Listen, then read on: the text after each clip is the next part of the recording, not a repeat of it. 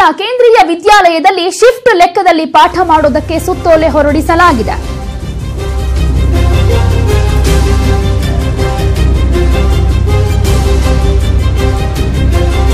ಮಲ್ಲೇಶ್ವರಂನ ಕೇಂದ್ರೀಯ ವಿದ್ಯಾಲಯದಲ್ಲಿ ಶಿಫ್ಟ್ ಲೆಕ್ಕದಲ್ಲಿ ಪಾಠವನ್ನ ಮಾಡೋದಕ್ಕೆ ವಿವಾದಾತ್ಮಕ ಆದೇಶವನ್ನ ಕೇಂದ್ರೀಯ ವಿದ್ಯಾಲಯ ಹೊರಡಿಸಿದೆ.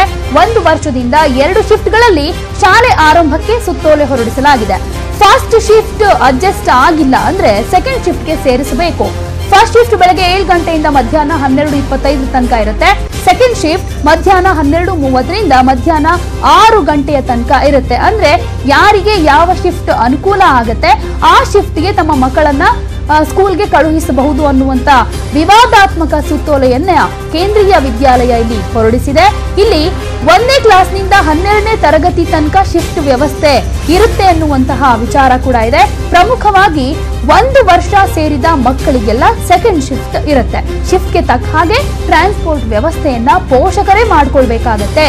ಕೇಂದ್ರೀಯ ವಿದ್ಯಾಲಯ ಶಾಲೆಯ ಶಿಫ್ಟ್ ವೈಸ್ ಪಾಠಕ್ಕೆ ಪೋಷಕರು ಆಕ್ರೋಶವನ್ನ ವ್ಯಕ್ತಪಡಿಸ್ತಾ ಇದ್ದಾರೆ. ಯಾಕಂದ್ರೆ ಫಸ್ಟ್ ಶಿಫ್ಟ್ ಅಡ್ಜಸ್ಟ್ ಆಗಿಲ್ಲ ಅಂದ್ರೆ ಸೆಕೆಂಡ್ ಶಿಫ್ಟ್ಗೆ ಸೇರಿಸಬೇಕು. ಅಂದ್ರೆ 2 ಶಿಫ್ಟ್ಗಳಲ್ಲಿ ಶಾಲೆಯನ್ನ ಆರಂಭ ಮಾಡೋದಕ್ಕೆ ಈ ರೀತಿಯಾದಂತಹ ಆಲೋಚನೆಯನ್ನ ಜೊತೆಗೆ ಆದೇಶವನ್ನ ಕೂಡ ಮಾಡಿರೋದ್ರಿಂದ ಪೋಷಕರು ಇದಕ್ಕೆ ಆಕ್ರೋಶವನ್ನ ವ್ಯಕ್ತಪಡಿಸ್ತಾ ಇದ್ದಾರೆ. 1ನೇ ಕ್ಲಾಸ್ನಿಂದ 12ನೇ ಕ್ಲಾಸ್ ತನಕ ಶಿಫ್ಟ್ ವ್ಯವಸ್ಥೆ ಇರುತ್ತೆ. ಜೊತೆಗೆ ಟ್ರಾನ್ಸ್ಪೋರ್ಟ್ ವ್ಯವಸ್ಥೆಯನ್ನ ಶಿಫ್ಟ್ಗೆ ತಕ್ಕ ಹಾಗೆ ಪೋಷಕರೇ ಮಾಡ್ಕೊಳ್ಬೇಕು ಅಂತ ಕೂಡ ಕೆವಿ ಶಾಲೆ ಹೇಳಿರೋದ್ರಿಂದ ಈ ಆದೇಶಕ್ಕೆ ನಿರ್ಧಾರಕ್ಕೆ ಪೋಷಕರು ಆಕ್ರೋಶವನ್ನ ವ್ಯಕ್ತಪಡಿಸ್ತಾ ಇದ್ದಾರೆ.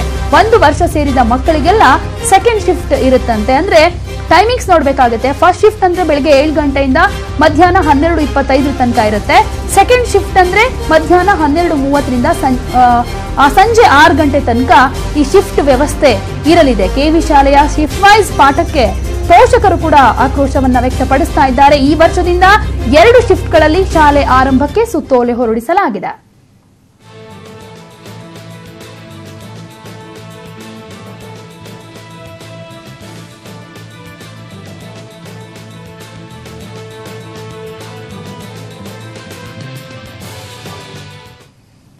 ಈ ವಿಚಾರಕ್ಕೆ ಸಂಬಂಧಪಟ್ಟ ಹಾಗೆ ಮತ್ತಷ್ಟು ಮಾಹಿತಿಯನ್ನು ಕೊಡ್ತಾರೆ ನಮ್ಮ ವಿಶೇಷ ವರದಿಗಾರ ಅಲ್ವಿನ್. ಈಗ ನೇರ ಸಂಪರ್ಕದಲ್ಲಿದ್ದಾರೆ ನ್ಯೂಸ್ ಡೆಸ್ಕ್ ನಿಂದ. ಅಲ್ವಿನ್, ನಿಜಕ್ಕೂ ಒಂದ್ ರೀತಿ ವಿಚಿತ್ರ ಅನ್ಸುತ್ತೆ ಇಲ್ಲಿ. ಯಾಕಂದ್ರೆ ಕೆಲಸಕ್ಕೆ ಹೋಗೋರು ಶಿಫ್ಟ್ ವೈಸ್ ಹೋಗೋದನ್ನ ನೋಡಿರ್ತೀವಿ. ಈಗ ಶಾಲೆಯನ್ನು ಕೂಡ ಶಿಫ್ಟ್ ವೈಸ್ ಮಾಡುವಂತ ಆಲೋಚನೆ ಕೇಂದ್ರೀಯ ವಿದ್ಯಾಲಯಗೆ ಬಂದಿದೆ ಅನ್ನೋದಾದ್ರೆ ಯಾಕೆ ಇಂತಹ ಒಂದು ಚಿಂತನೆ ಬಂತು? ಏನಾದ್ರೂ ಪ್ರಪೋಸಲ್ ಬಂದಿತ್ತಾ, ಹೇಗೆ ಅಂತ? ಪ್ರತಿಮಾ, ಮೊದಲನೇದಾಗಿ ನೋಡೋದಾದ್ರೆ ಇದು ಮೊದಲ ಬಾರಿಗೆ ಕರ್ನಾಟಕದಲ್ಲಿ ನಡೆದಿರುವಂತ ಒಂದು ಮಕ್ಕಳಿಗೆ ಸಂಬಂಧಪಟ್ಟ ವಿಚಾರ, ಅದರಲ್ಲೂ ಶಿಫ್ಟ್ ವೈಸ್. ಅಂದ್ರೆ ಈ ಮೊದಲು ಯಾವುದೇ ಶಾಲೆಗಳಲ್ಲಿ ಈ ತರ ಶಿಫ್ಟ್ ವೈಸ್ ಪಾಠ ಅಥವಾ ಕ್ಲಾಸಸ್ ಆಗಿರಲಿಲ್ಲ. ಆದರೆ ಕೇಂದ್ರೀಯ ವಿದ್ಯಾಲಯ ಮಲ್ಲೇಶ್ವರಂ ಏನಿದೆ, ಹೆಚ್ಚಿನ ಸಂಖ್ಯೆಯಲ್ಲಿ ಜನರಲ್ಲಿ ಬೇಡಿಕೆ ಇರುವಂತಹ ಒಂದು ವಿದ್ಯಾಲಯ. ಕೇಂದ್ರೀಯ ವಿದ್ಯಾಲಯಗಳಂತ ಹೇಳಿದ್ರೆ ನಮ್ಮ ರಾಜ್ಯದಲ್ಲಿ ಸುಮಾರು ಜಿಲ್ಲೆಗಳಲ್ಲಿ ಹಾಗೂ ಬೆಂಗಳೂರಿನಲ್ಲಿ ಸಿಟಿಯಲ್ಲಿ ತುಂಬಾನೇ ಇವೆ. ಆದರೆ ರಾಜ್ಯ ಹಾಗೂ ಸೆಂಟ್ರಲ್ ಗವರ್ಮೆಂಟ್ ಎಂಪ್ಲಾಯೀಸ್ಗಳೇನಿದ್ದಾರೆ ಅವರು ಟ್ರಾನ್ಸ್ಫರ್ ಆಗುವ ಕಾರಣಕ್ಕಾಗಿ ಹೆಚ್ಚಿನ ಸಂಖ್ಯೆಯಲ್ಲಿರುವ ಈ ಸೆಂಟ್ರಲ್ ಗವರ್ಮೆಂಟ್ ಎಂಪ್ಲಾಯೀಸ್ಗಳಿಗಾಗಿ ಇರುವಂತಹ ಈ ಕೇಂದ್ರೀಯ ವಿದ್ಯಾಲಯ, ಅದರಲ್ಲೂ ಈ ಮಲ್ಲೇಶ್ವರಂ ಕೇಂದ್ರೀಯ ವಿದ್ಯಾಲಯ ಹೆಚ್ಚಿನ ಬೇಡಿಕೆಯಲ್ಲಿರುವಂತಹ ಕೇಂದ್ರೀಯ ವಿದ್ಯಾಲಯ. ಈ ಕೇಂದ್ರೀಯ ವಿದ್ಯಾಲಯದಲ್ಲಿ ಈ ವರ್ಷ ಹೇಳೋ ಪ್ರಕಾರ ಸುಮಾರು 1600ಕ್ಕೂ ಹೆಚ್ಚಿನ ವಿದ್ಯಾರ್ಥಿಗಳು ಅಪ್ಲಿಕೇಶನ್ ಹಾಕಿದ್ರು.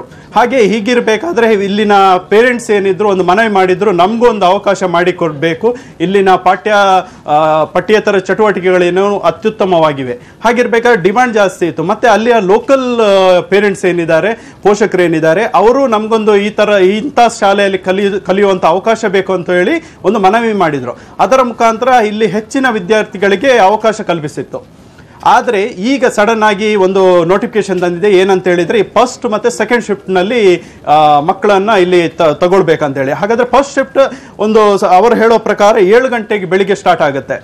ಮತ್ತೆ ಸೆಕೆಂಡ್ ಶಿಫ್ಟ್ ಏನಿದೆ 12ವರೆಗೆ ಸ್ಟಾರ್ಟ್ ಆಗುತ್ತೆ. ಫಸ್ಟ್ ಶಿಫ್ಟ್ ಅಲ್ಲಿ 1ನೇ ತರಗತಿಯಿಂದ 12ನೇ ತರಗತಿ ಕ್ಲಾಸ್ 12 ಅಂತ ಹೇಳ್ತಾರೆ, ಇಲ್ಲಿಯ ಮಕ್ಕಳು ಇರ್ತಾರೆ. ಸೆಕೆಂಡ್ ಶಿಫ್ಟ್ ಅಲ್ಲಿ ಫಸ್ಟ್ ಮತ್ತೆ ಈಗ ಹೊಸದಾಗಿ ಇಂಟೇಕ್ ಮಾಡಿರುವಂತಹ 12ವರೆಯಿಂದ ಸುಮಾರು 6 ಗಂಟೆ ಒಳಗೆ ನಡೆಯುವಂತ ಸೆಕೆಂಡ್ ಶಿಫ್ಟ್ ಅಲ್ಲಿ 1ರಿಂದ 7ನೇ ತರಗತಿಯ ಮಕ್ಕಳು ಇರ್ತಾರೆ. ಹಾಗಿರ್ಬೇಕಾದ್ರೆ ಇಲ್ಲಿ ಮುಖ್ಯವಾಗಿ ಸಮಸ್ಯೆ ಇರೋದು ಪೋಷಕರು ಈಗಾಗಲೇ ಏನು ಮಕ್ಕಳನ್ನ ಈ ಟ್ರಾಫಿಕ್ ಸಮಸ್ಯೆಯಿಂದಾಗಿ ಬೆಳಿಗ್ಗೆ 8 ಗಂಟೆ ಕ್ಲಾಸ್ ಇದ್ರೆ ಸದಾ 6 ಗಂಟೆಯಿಂದಾನೇ ಹೊರಗೆ ಬರ್ತಾರೆ.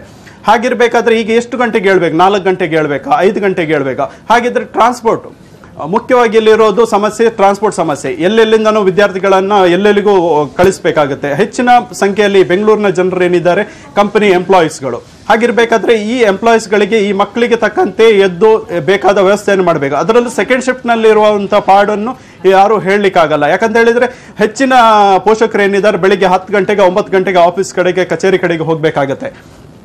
ಹಾಗಿರ್ಬೇಕಾದ್ರೆ ಈ ಪೇರೆಂಟ್ಸ್ಗಳು ಯಾವ ರೀತಿ ಇದಕ್ಕೆ ಒಪ್ತಾರೆ, ಯಾವ ತರ ಈ ಶಿಫ್ಟ್ಗೆ ಅಡ್ಜಸ್ಟ್ ಆಗ್ತಾರೆ ಅನ್ನೋ ದೊಡ್ಡ ಪ್ರಶ್ನೆ ಇದೆ.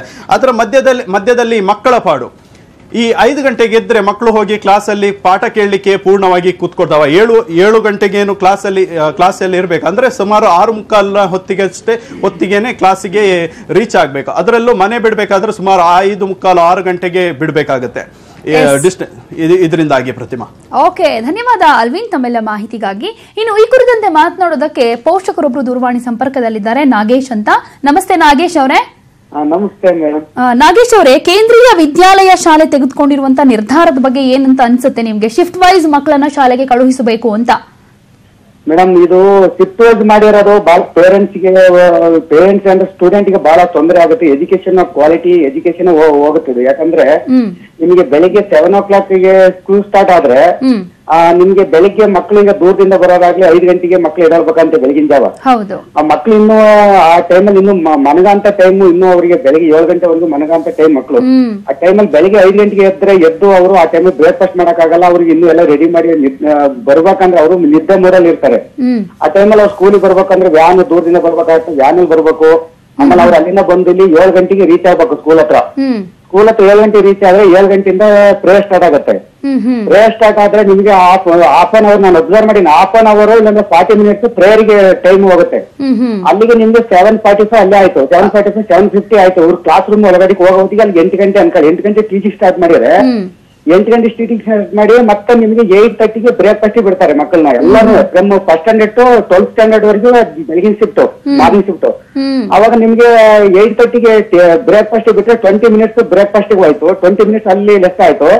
ಪ್ಲಸ್ ಮತ್ತೆ 9:30 10 o'clock ಮತ್ತೆ ಸ್ನಾಕ್ಸ್ ಅಂತ ಬಿಡ್ತಾರೆ. ಅಲ್ಲಿ 1/4 ಗಂಟೆ ಅಂದ್ರೆ 10 minutes ಅಂದ್ರೆ ನಿಮ್ಗೆ ಹೆಚ್ಚು ಕಮ್ಮಿ 1/4 ಗಂಟೆ ಹೋಗುತ್ತೆ, ಅಲ್ಲಿ ವೇಸ್ಟ್ ಆಗುತ್ತೆ. ಅಲ್ಲಿ ನಿಮ್ಗೆ ಎಲ್ಲ ಟೋಟಲಿ ಕಳೆದ್ರೆ ನಿಮ್ಗೆ ಅಲ್ಲಿ ನಿಮ್ಗೆ ಬರೀ 3.5 hour ಮಾತ್ರ ಟೀಚಿಂಗ್ ಅವರ್ ಉಳಿಯೋದು. 12:15ಗೆ ಇಷ್ಟೆಲ್ಲ ಏನೇನು ಮಕ್ಕಳಿಗೆ ಕಷ್ಟ ಆಗುತ್ತೆ ಅನ್ನುವಂತ ವಿಚಾರ ಶಾಲಾ ಆಡಳಿತ ಮಂಡಳಿಗೆ ಗೊತ್ತಿರ್ಲಿಲ್ವಾ? ಹಾಗಾದ್ರೆ ಗೊತ್ತಿಲ್ದೇನೆ ಇಂತ ನಿರ್ಧಾರಕ್ಕೆ ಬರೋದಕ್ಕೆ ಹೇಗೆ ಸಾಧ್ಯ ಅಲ್ವಾ? ಮೇಡಮ್, ಅವ್ರು ಏನ್ ಮಾಡಿದಾರೆ ಅಂದ್ರೆ ಈಗ ಸೆಂಟ್ರಲ್ ಗವರ್ಮೆಂಟ್ ಎಂಪ್ಲಾಯ್ ಇರ್ಬೋದು, ಸ್ಟೇಟ್ ಗವರ್ಮೆಂಟ್ ಎಂಪ್ಲಾಯಿ ಮತ್ತೆ ಅದರ್ ಔಟ್ಸೈಡ್ ಪ್ರೈವೇಟ್ ಪೇರೆಂಟ್ಸ್ ಗಳು ಇರ್ಬೋದು, ಬೇರೆ ಎಲ್ಲರೂ ಸ್ಕೂಲ್ ಬೇಕು, ಕೆವಿ ಬೇಕಂತ ಡಿಮ್ಯಾಂಡ್ ನಮ್ಗೆ ಇದೇ ಸ್ಕೂಲಲ್ಲಿ ಬೇಕು. ಮಲ್ಲೇಶ್ವರಂ ಸ್ಕೂಲ್ ಅಂದ್ರೆ ಯಾವ್ದೇ ಕೆವಿ ಆಗ್ಲಿ ಕೆವಿ ಬೇಕು, ಸೆಂಟ್ರಲ್ ಗವರ್ಮೆಂಟ್ ಸ್ಕೂಲ್ ಇದು ಚೆನ್ನಾಗಿದೆ ಎಜುಕೇಶನ್ ಅಂತ ಹೇಳಿ ಎಲ್ಲ ಡಿಮ್ಯಾಂಡ್ ಮಾಡ್ತಾ ಇದಾರೆ. ಹಂಗಾಗಿ ಎಲ್ಲಾ ಕಡೆ HR ಡಿಪಾರ್ಟ್ಮೆಂಟ್ ಇದೆಯಲ್ಲ, ಮಿನಿಸ್ಟ್ರಿ ಆಫ್ HR ಡಿಪಾರ್ಟ್ಮೆಂಟ್ ಇದೆಯಲ್ಲ, ಸೆಂಟ್ರಲ್ ಗವರ್ಮೆಂಟ್ ಅವರಿಗೆ ಪ್ರೆಸರ್ ರಿಕ್ವೆಸ್ಟಿಂಗ್ ಲೆಟರ್ ಹೋಗಿದೆ, ಭಯಂಕರ ರಿಕ್ವೆಸ್ಟಿಂಗ್ ಲೆಟರ್ ಹೋಗಿದೆ. MP ಕಡೆಯಿಂದ ಪ್ರೆಸರ್ ಹೋಗೋದು, ಬೇರೆ ಕಡೆಯಿಂದ ಪ್ರೆಸರ್. ಹಿಂಗಾಗಿ ಜನಗಳು ಬರೀ ಅದೇ ಬೇಕಂತ ಮುಗಿಬಿದ್ದು ಅವರು ಏನ್ ಮಾಡಿದಾರೆ, ಸರಿ ಅಂತ ಪ್ರೆಷರ್ ಕೊಡಿ ಎಲ್ಲರೂ ಆಕ್ಸೆಪ್ಟ್ ಮಾಡಿ ಪ್ರೆಷರ್ ಇಂದ ಈ ರೀತಿ ನಿರ್ಧಾರಕ್ಕೆ ಬಂದಿರಬಹುದು ಅಂತ ಅನ್ಸುತ್ತೆ ನಿಮಗೆ. ಓಕೆ, ಥ್ಯಾಂಕ್ ಯು ನಾಗೇಶ್ ಅವರೇ, News 18 ಕನ್ನಡ ಜೊತೆ ಮಾತನಾಡಿದ್ದಕ್ಕೆ. ಇನ್ನು ಈ ಕುರಿತಂತೆ ಮಾತನಾಡೋದಕ್ಕೆ ಪೋಷಕರಾಗಿರುವಂತಹ ಜಾಹ್ನವಿ ಅವರು ದೂರವಾಣಿ ಸಂಪರ್ಕದಲ್ಲಿದ್ದಾರೆ. ನಮಸ್ತೆ ಜಾಹ್ನವಿ ಅವರೇ. ನಮಸ್ತೆ ಜಾಹ್ನವಿ ಅವರೇ, ಈಗ ಕೇಂದ್ರೀಯ ವಿದ್ಯಾಲಯದ ಸ್ಕೂಲ್ನಲ್ಲಿ ಶಿಫ್ಟ್ ವೈಸ್ ಮಕ್ಕಳನ್ನ ಕಳಿಸಬೇಕು, ಪಾಠಕ್ಕೆ ಯಾವ ರೀತಿಯಾಗಿ ಅವ್ರಿಗೆ ಅಡ್ಜಸ್ಟ್ ಆಗತ್ತೆ, ಟ್ರಾನ್ಸ್ಪೋರ್ಟ್ ವ್ಯವಸ್ಥೆಯನ್ನು ಕೂಡ ಅವರೇ ಮಾಡ್ಕೊಳ್ಬೇಕು ಅಂತ ಹೇಳಿಕೆಯನ್ನ ಕೊಟ್ಟಿದ್ದಾರೆ. ಜೊತೆಗೆ ಇಂಥ ಒಂದು ನಿರ್ಧಾರವನ್ನ ತೆಗೆದುಕೊಂಡಿದ್ದಾರೆ, ಆದೇಶ ಹೊರಡಿಸಿದ್ದಾರೆ. ಏನ್ ಅನ್ಸುತ್ತೆ ನಿಮ್ಗೆ? ಜಾಹ್ನವಿ ಅವರೇ, ನೀವು ಫಸ್ಟ್ ಟಿವಿ ವಾಲ್ಯೂಮ್ ನ ಮ್ಯೂಟ್ ಮಾಡಿ, ಆಮೇಲೆ ಮಾತಾಡಿ. ಮ್ಯೂಟ್ ಮಾಡಿದ್ರಾ? ಓಕೆ, ಕಾಲ್ ಕಟ್ ಆಯ್ತು ಅಂತ ಅನ್ಸುತ್ತೆ. ಒಟ್ಟಾರೆ ಒಂದ್ ರೀತಿ ಪೋಷಕರು ಕೂಡ ಆಕ್ರೋಶವನ್ನ ವ್ಯಕ್ತಪಡಿಸ್ತಾ ಇದ್ದಾರೆ. ಮಕ್ಕಳಿಗೆ ತುಂಬಾ ಪ್ರಾಬ್ಲಮ್ ಆಗುತ್ತೆ, ಈ ನಿರ್ಧಾರವನ್ನ ನಾವು ಖಂಡಿಸ್ತೀವಿ ಅಂತ ಹೇಳ್ತಿದ್ದಾರೆ.